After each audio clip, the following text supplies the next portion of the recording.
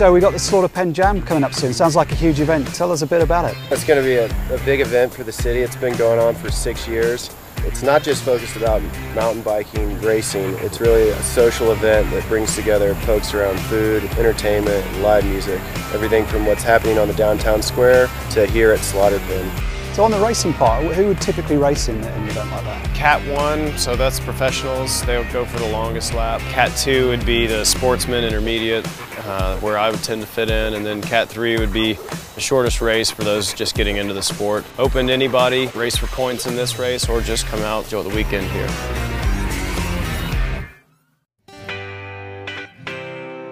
One thing that makes this area uniquely different than a lot of other towns is the fact that we have these urban mountain bike trail systems that are planted within the hearts of the downtown. So you got Lake Atlanta and downtown Rogers, Slaughter Pen and Bentonville. You have the trails that are being developed in downtown Springdale as well as Fayetteville that are coming online, and they're great networks that you can access before work, after work, and come down here, go ride with your buddies that might be twice your age or half your age. And to me, there's nothing better in terms of quality of life. I remember, Stuart, you took me out for the first time on these trails, and you brought your dad, didn't you? Yeah, he came along with us. That was the hardest thing. I was thinking, well, at least that'll slow it down. And for the first hour, every time I look behind, he's right on my tail. Dad has transformed into quite a good mountain biker over the last 10 years or so, and I think largely it's due to the fact that these trails are here. I mean, they're just so much fun for all ages, and it shows you that he's gotten out there and learned how to do it. And just having a blast doing it.